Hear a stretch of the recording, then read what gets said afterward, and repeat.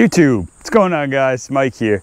Have my earplugs with me. Was just doing another video on a different topic. That's to come out later. But I just wanted to touch base with you guys. Maybe do like a micro little mini series on something really cool that I just actually discovered that's possible. I'm standing right in front of the fig tree here. We've all seen this one. This is you know, the fig tree that's gone through it all. It died down to the roots this past winter, and it's obviously doing really well. It's huge. It's enormous, bigger than it's ever been. But that's not the point of this video today. The point of this video is something that's inside this bucket that if you guys had watched my YouTube video of cutting out the dead branches of this fig tree, you would have seen something that I made a mistake, and I said, screw it, let's try this out. All right, we're definitely making progress on this thing. It doesn't even look like it's recognizable anymore. It's a whole different fig tree, which is pretty cool. Anyway, I made a mistake and I cut the a new fig growth right off. I don't know, I'm gonna try to do something with it. I'm gonna stick it in water for now, and then I'm gonna do some research.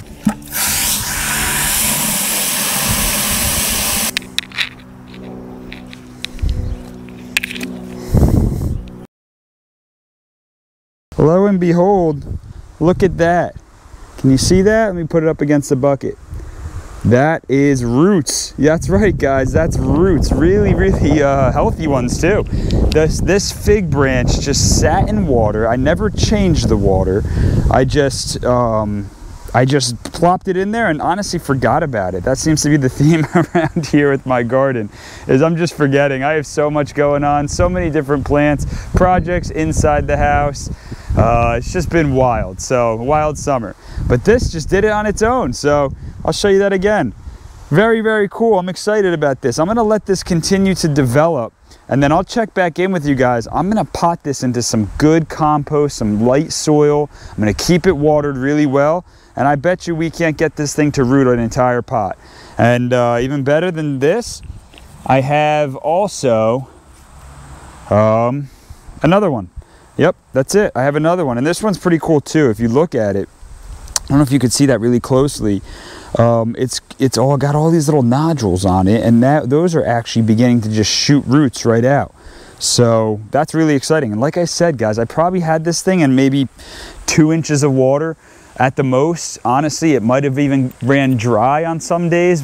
Caught it, put a little bit of water. I didn't do much to these. It just kind of did it on its own, which is exciting because I'm gonna do this for the rest of the summer. I'm probably gonna come and prune and clip and take a dozen or so more cuttings off of this fig tree and do this exact method and see if we can get them to root before the winter comes. So this is gonna just reinvigorated my whole propagation bone in my body. So what I'm doing right now is I just filled up this bucket of water here, maybe about a quarter of the way. What I'm gonna do is come through, and I'm just gonna take all of these cuttings, or take cuttings off of the back end of this fig tree that just isn't gonna see sunlight. It'll never grow up to see any light of day for all intents and purposes. So I'm gonna take all of these lower cuts, just clean this whole back end of this fig tree up where basically it's growing underneath the overhang of my sheds here, and I'm gonna clean up around here so it just doesn't take over my little workstation. And with all of that material, what I was originally planning on doing is trying to propagate it in the winter again, but heck, this worked out so well that I'm just gonna go ahead and do that and call that good. Let's see what happens. Make it, we have the rest of August, September, and then into October before it gets too cold for things to start to root. So let's see what we can do. Alrighty, I got my hand pruners, my handy dandy trusty favorite hand pruners here, and I'm just going to disinfect them with a little bit of rubbing alcohol.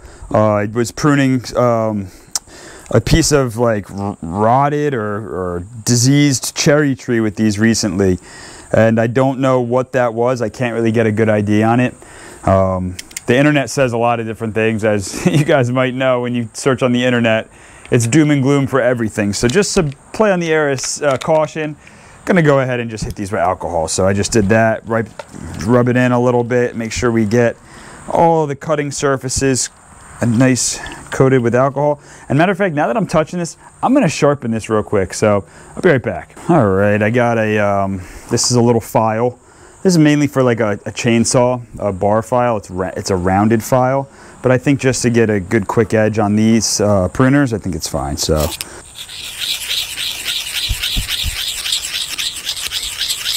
Just going in a circular motion.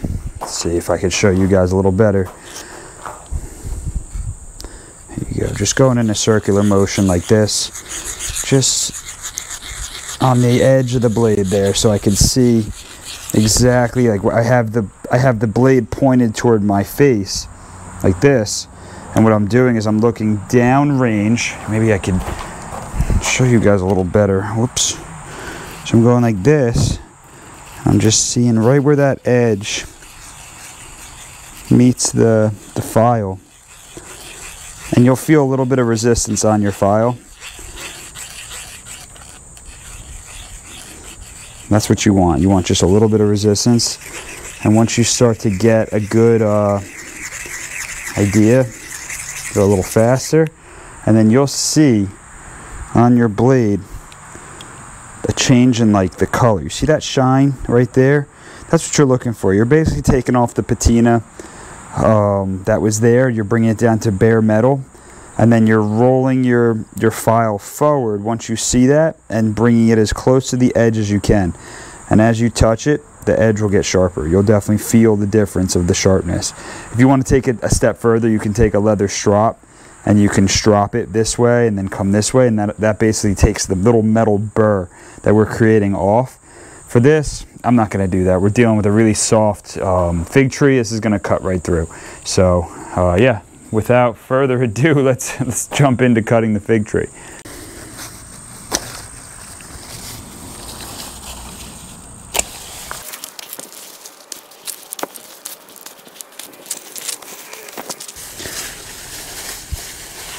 All right, that should do it. I got quite a few. What's really cool about these fig trees is you could just see all that milk, that fig juice just coming right out.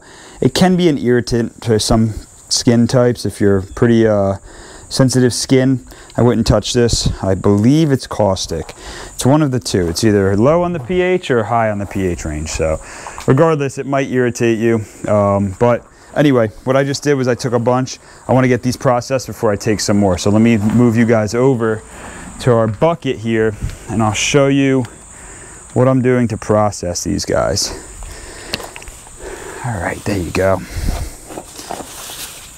So basically we don't need any of these leaves. Well, a couple, but not many. Especially these bottom leaves. I'm just going to go ahead and I'm just going to cut all these bottoms right off. I'm probably just going to leave the top 2 leaves, and then even with those, I'm going to just cut them in half too. We used to do this with hemp plants. You could do this with, where you kind of cut the leaf. I never did it with fig tree before, but we could try it. Yeah. Hemp was a really big crop that everybody grew out when I lived out in Oregon. And I learned a lot from the guys out there. So this was one of those tricks, is cut the leaves so that, number one, this little stick with no roots doesn't have to supply water to keep those leaves nice and full. And also, when you're packing a lot of cuttings in a tiny area like this bucket, it just makes it a little bit neater, a little cleaner.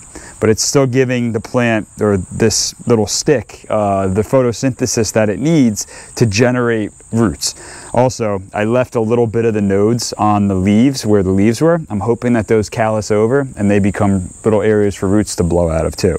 So this is all just experimental for me, guys. I really don't know exactly what I'm doing here. I've seen online hundreds of videos of how people propagate figs in the winter, or from a hardened off cut, but these are just softwood figs. I've read that you can't really, they don't have a great success, but I just had 100% success with those 2 that you just saw. So we're gonna go for that again. We're gonna try to recreate that. If this works, guys, I might be onto something. I might go buck wild with this whole tree and just try to propagate next summer hundreds and hundreds of fig trees. So that'll be something to look forward to. But we got to start on the ground first, crawling, before we can start running. So let's not put the cart in front of the horse.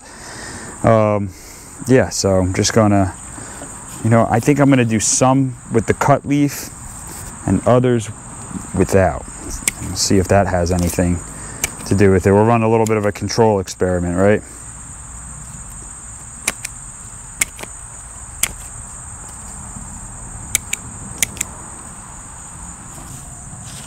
All right, I think that's about as much as I could fit in this bucket.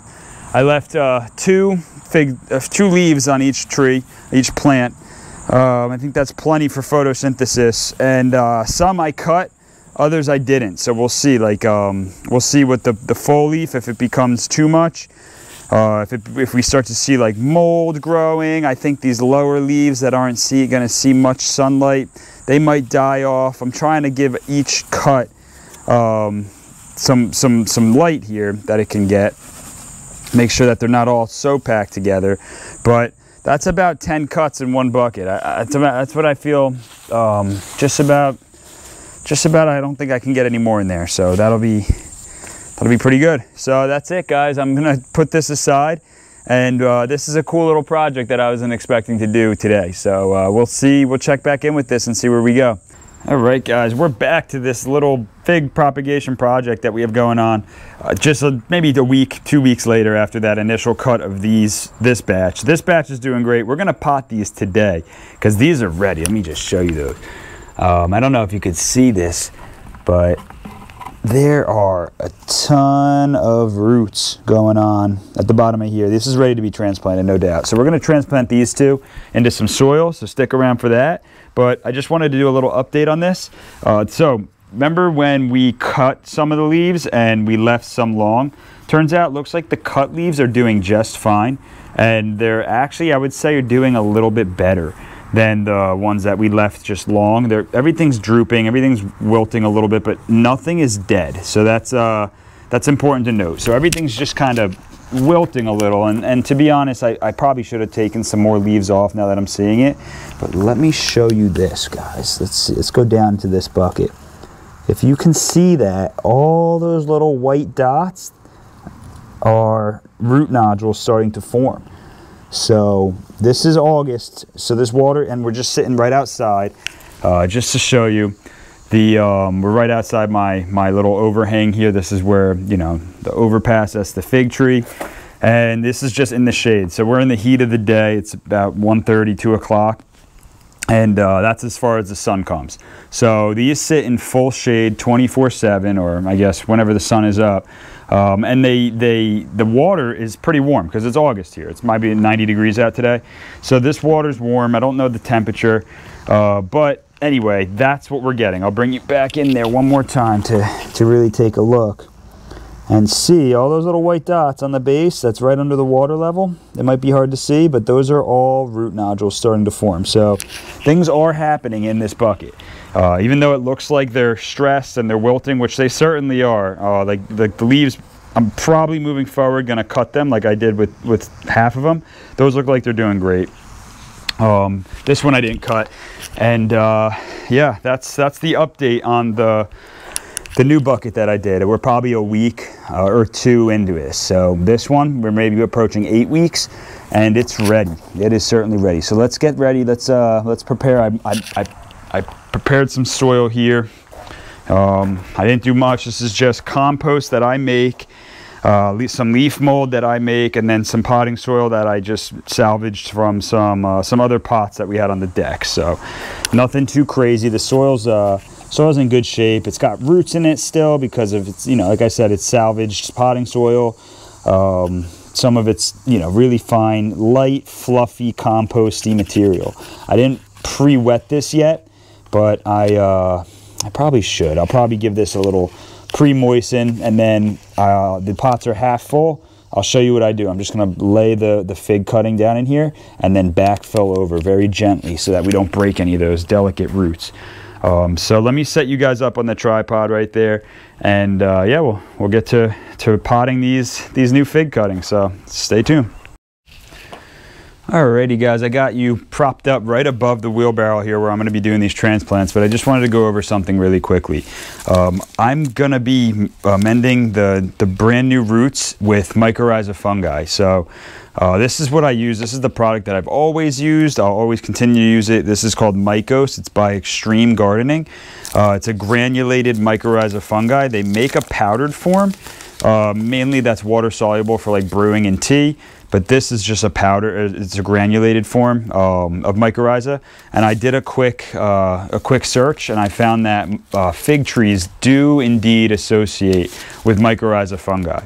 I believe they said ectomycorrhiza, but don't quote me on that one. But this mycorrhiza fungi has a couple different types of mycorrhiza, so definitely go ahead, pick this up. I don't have an Amazon store yet. Amazon actually told me that I'm not good enough. I'm not a good enough YouTuber to have an Amazon affiliated account. So just search it on Amazon. You could find it there.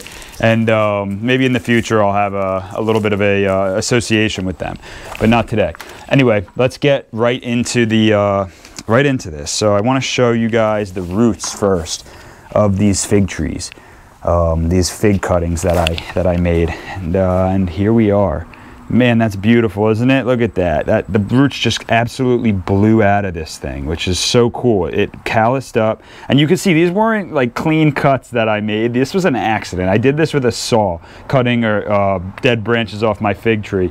You could see like just the sheer abuse that the bottom of this cut took. You can see there's slashes of where the saw accidentally cut.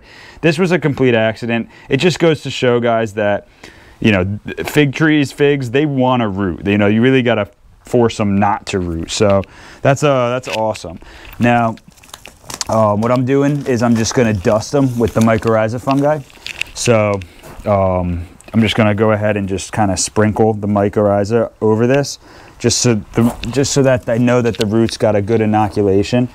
And I'm trying to think of how I'm going to pot this. Probably just kind of sink a little hole down in here and just very gently fill this back in, and then I was going to cover this with soil just so that it's nice and sturdy, which I'm going to be burying some of the non-rooted fig, a little bit of that. I'm not filling this pot all the way to the top with soil. It's just, these are like 3, maybe 4 gallon pots. They're pretty big for this. This is just what I had on hand, so I'm not going to fill it up all the way. But that's really all I'm doing there. Very nice. So I'm happy with that. Standing upright, I'm going to get some water in these. I don't want to dry these out, because don't forget, these fig cuttings, they're used to being submerged in water 100% of the time. So that's we don't want to let these dry out for any period. I don't want to shock them. But look at this one now. Holy cow. This one, obviously it laid from here down in the water, so everywhere that the water touched, it rooted. This one I want to lay like into the pot, kind of like this, so it's going to look awkward coming out of the pot. It's going to look like it's coming out of the side over here, but that's because I want a good root system. And next year I'm sure it's going to shoot new growth up out of the center of the pot, and then I'll probably prune this off, and all the growth that you see, this is the old growth. I'll probably prune this once new growth is established, and then I'll transplant it into the ground or into a larger pot at that time. But for now, it'll look a little awkward, look a little funny. But these are for me. I'm not planning on selling these. This is just a little, honestly, an accidental project that I started. So just doing that same sprinkle with the mycorrhiza, get it on the roots. And then this one I'm going to do a little differently. I'm not going to dig in at all. I'm just going to gently lay over. Just kind of lay the soil right in on top of the roots.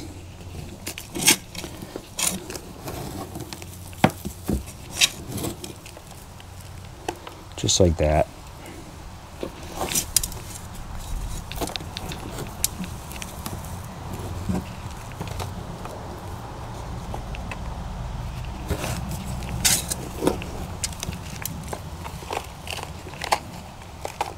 Nothing too crazy. Nothing too crazy here. Just some good organic soil, homemade. It probably has weeds in it. Probably has some weed seeds in this soil. I mean, this stuff was just kind of sitting in my back lot, so it's not, you know, this isn't, you could probably get better soil than what I made, but like I said, I like to keep things super organic, and there's nothing more organic than what you can make in your backyard, in my opinion. So that's the transplanting procedure. Let's get some water on these guys.